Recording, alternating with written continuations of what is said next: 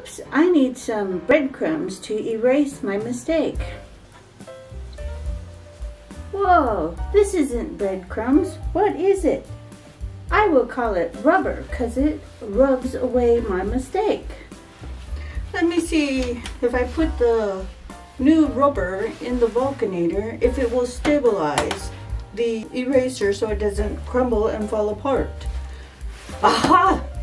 Look at that! I have a stable eraser now.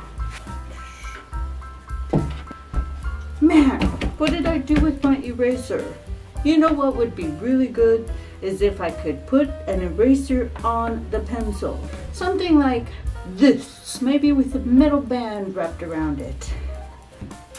And that is how we got the rubber eraser. Happy Rubber Eraser Day!